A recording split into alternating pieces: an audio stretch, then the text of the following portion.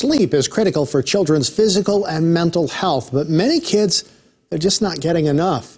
And a newly identified sleep disorder could be to blame in some cases. Nancy Chen tells us what parents should look out for. 9-year-old Emily Cavanis has always had a hard time getting a good night's sleep, according to her parents. She'd be sideways in the bed, upside down in the bed, all over the bed. She just always was restless when she was sleeping. A sleep study did not uncover any sleep disorders, but they all knew something wasn't right. Once I fell off my bed and I didn't know until I woke up. She was more cranky, she couldn't focus. She was so tired. Now the sleep problem Emily suffers from finally has a name: Restless sleep disorder.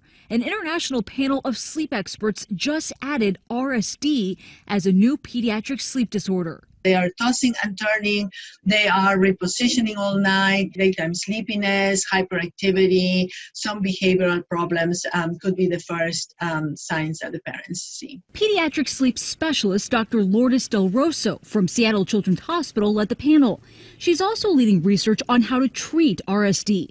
Previous studies show a link between low iron levels in the brain and movement disorders in sleep. We found out that indeed iron levels were low in this population. So for the last year and a half, we have been working on both oral iron supplementation and intravenous iron supplementation. And we have seen amazing results. A lot of parents have been really happy with the sleep of their children and the quality of life. Emily was part of the research. She received an infusion of iron and took extra iron daily. We noticed drastic differences in her sleep and her behavior afterwards.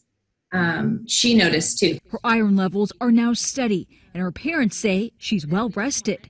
Nancy Chen, CBS News. Seattle Children's researchers did a study at their sleep center and estimate nearly 8% of their pediatric patients suffer from restless sleep disorder.